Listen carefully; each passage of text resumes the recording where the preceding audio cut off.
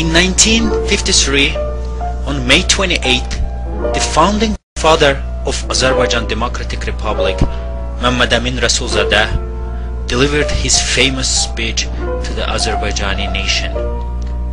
His speech was broadcasted on Voice of America from Washington. Amerika'nın sesi radyosunun verdiği imkandan istifade ederek bugün Azerbaycan tarihinin en büyük günü olan 28 Mayıs'ta sizlere hitap ederim. Dear fellow citizens of Azerbaijan, using this opportunity provided by the Voice of America radio station, I would like to address you today on May 28th, the most important day in Azerbaijan's history.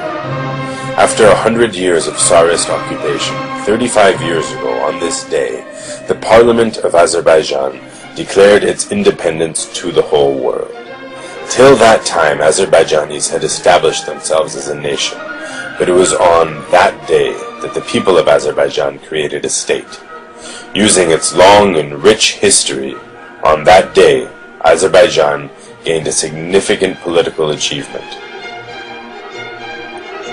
The most important Azerbaijani struggle for freedom during our history took place at the beginning of the 19th century against the Russian Empire. This struggle had lasted for more than 30 years and was full of acts of heroism. In 1904, Javad Khan's battle against the Russian Empire in Ganja city is the greatest example, which has since become a story of courage and bravery. Javad Khan's words, "We will die but will not surrender," are the most important slogan inspiring Azerbaijanis across the world.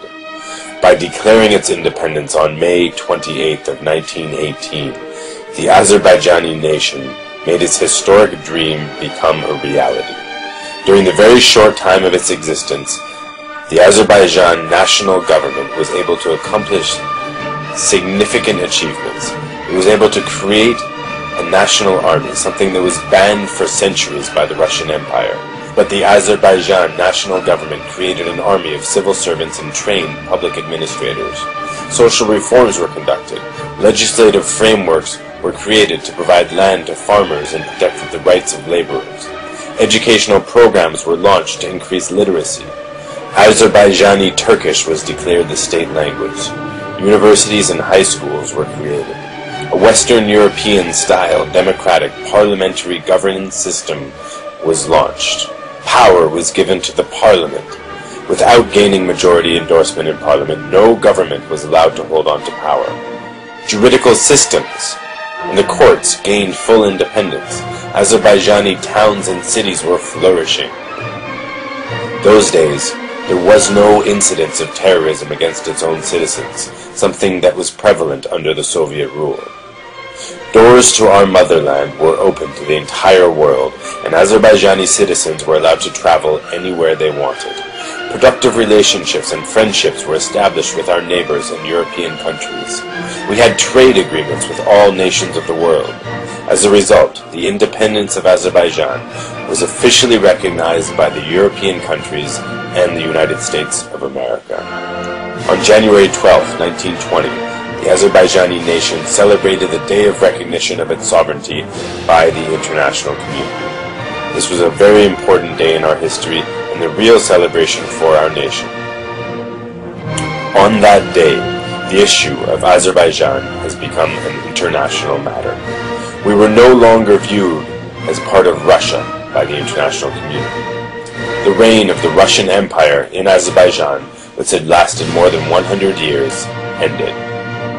Unfortunately, Azerbaijan was destined to face more challenges. The bloody Tsarist rule was replaced by the even bloodier Bolshevik regime. Our newly established freedom and independence was trampled by the Red Soviet invaders. Blood was shed, and our independent country ceased to exist. A month ago, on April 28th, the Soviet propaganda machine tried to convey this bloody invasion as the day of independence and freedom. The Soviet regime, nowadays portrayed as the most democratic establishment in Azerbaijan, in reality is the most brutal and hypocritical government system. If you had any opportunity to compare, you would have seen the real face of the Soviets. and if they were not scared of us, Azerbaijanis, they would have lifted the Iron Curtain and declared the freedom for all. They will never do that, because it will show who is right and who is wrong. Azerbaijan, along with the other countries in the Caucasus, was able to celebrate its real independence and freedom in May of 1918. 2 years later, in 1920, this freedom and independence was drowned in blood by the more advanced and superior Red Russian Army. Tens of thousands of our people became martyrs in this struggle, full of heroism and tragedy. 33 years later, today, the nations of the Caucasus are still struggling for their freedom by a variety of means. More and more people who once followed deceiving communist ideology now are joining the patriots to fight against this Soviet regime. It has been 8 years since the end of World War II, but the world cannot gain meaningful peace. The international community has by now started to understand the true face of the Soviet system. The world has already realized that the stronger the communist regime becomes, the harder it will be to achieve peace in the world.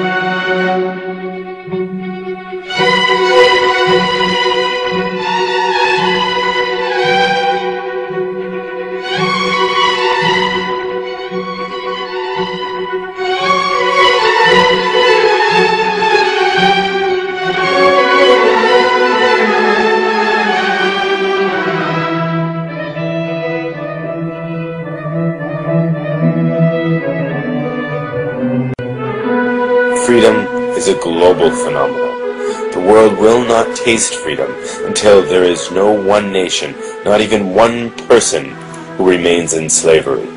By declaring their independence, the countries of the Caucasus united their destiny with the future of other free nations. The Soviet dictator Stalin is finally dead. However, the hypocritical system created by him is still in power. This system will continue to confront the world realities. When the truth confronts the lie and the right confronts the wrong, the latter always fails. No doubt that one day the truth will shine, and the governments that adhere to the principles of the United Nations, human rights, and freedom will prevail in this struggle. These shining lights of freedom will rise up like sun rises from the horizon and enlighten our motherland that has suffered for many years under the red evil. Have no doubt about this. Fellow citizens, I would like to send greetings from us, the people in exile, deprived of our motherland, who carry the three-colored freedom flag on our hearts every day, to you, the brothers who live under oppression, deprived of freedom, who live with the great desire of independence. I also want to pay my respect to the people who died for Azerbaijani freedom on May 28th, and finish my speech with a small poem, which depicts our biggest dream of a united and independent Azerbaijan. As long as we are alive, we love you with our hearts and souls. Long live Azerbaijan!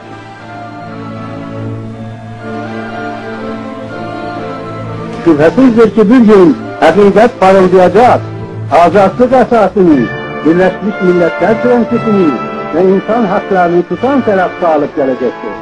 Bu galibiyet güneşi, Kızıl İstiklal zulmü altında inleyen aziz vatanımızda 1918 gün 8 Mayıs günü yeniden doğacaktır. Buna katiyen şüphe etmeyiniz vatandaşlar. Üç renkli İstiklal bayrağını göçlerinde gezdiren buradaki vatan ayrısı bizlerden, orada herz ve korku ve tezgik altında kalpleri istiklal eşkiyle çırpınan azatlık ayrısı sizlere candan selamlar gönderir. 28 Mayıs İstiklal kurbanlarının aziz ruhları huzurunda hürmetle eğilir ve her iki tarafı birleştiren dini değil hasreti şairin deyişiyle dile getirirəm. Sen bizimsen, durdukça bedende can, yaşa, yaşa, çok yaşa, ey şanlı Azerbaycan.